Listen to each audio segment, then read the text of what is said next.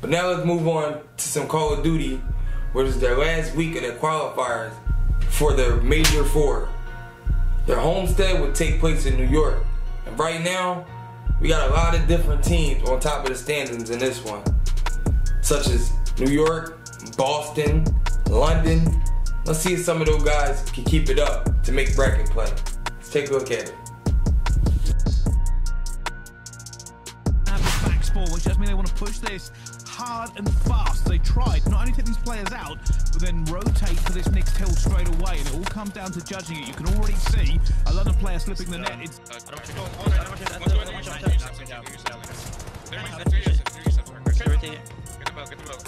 oh my god! Oh my god! 0 trying to make a bit of a run here. Afro might try and be a hero player again.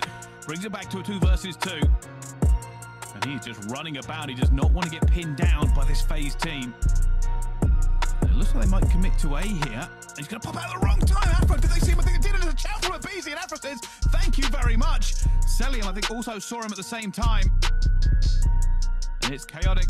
And 0 is going to go for this one straight away. And Celium somehow gets away from it as well. And not going to be able to get that turn up. Gizmo 0 get it as well. They're back into it. And Afro going to be on the flag. He's looking for the players. Finds a 2-piece. And they're now coming off a spawn. And Afro's going for the chow. Because of course he is. And Celium.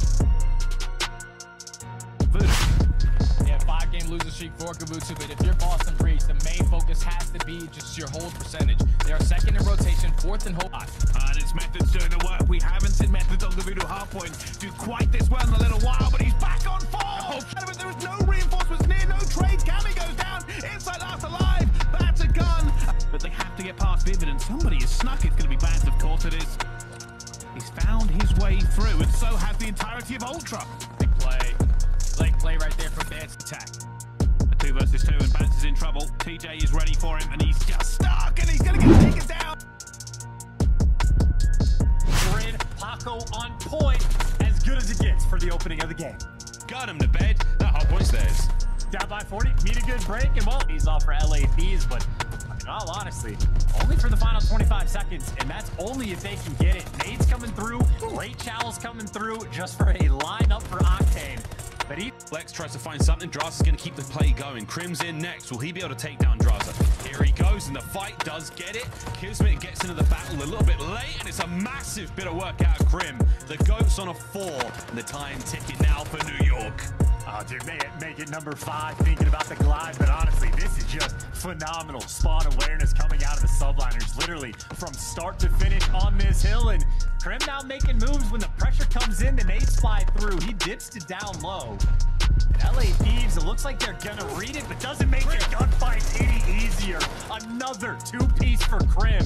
I believe like his 4th of the game, the glide. I guess Kismet eventually falls, but the trades do come through, and a 2 versus 3 on this retake. A little bit of time. And actually, that ends up working out perfectly. 2v2. Kenny makes a shot.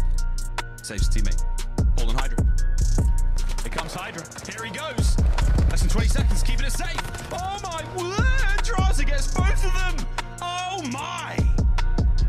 What a round, LA Thieves. Yeah, I think fair. Woo!